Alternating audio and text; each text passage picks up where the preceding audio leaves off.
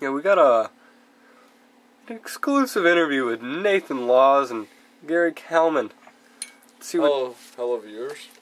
Good afternoon. Good afternoon. Let's see what they got to tell us today. Well, when did you guys realize that you were homosexual? Well, when I was back in Nam, I ran into this young Vietnamese boy, and he just told me some things that he could just do to me that just really caught my attention, and I let him try some of his special techniques on me, and it just... Very interesting. Just, damn, you know what I'm saying? Just like, and then after that day, I've just had an experience with little boys that have just like changed the world. Just made my life. Multiple experiences with priests and little boys. Both very interesting and very swell. Swell is the only word I can use to describe these experiences. Swell. So, in your Vietnam experiences, did they ever use the eel in the ass technique?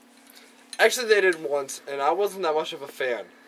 The squiggling around was very delightful, but the shooting them out, I did not approve of very much. Especially when I accidentally shot my niece in the eye with an eel, and she went blind. I didn't like that experience, because I had to, the hospital bills for my niece. It was a very sad experience, you know what I'm saying? Like, just very tragic for the family, hardcore. Oh, he's got the microphone. The electric shock was a very big experience for me. Very extreme and very experiential. I didn't know how to react to the electric shocks from the eel. But once I returned fire and shot the electric eel out of my anus, I returned fire and replied with an extreme anonymousnator. And I returned upon the 36 of fire.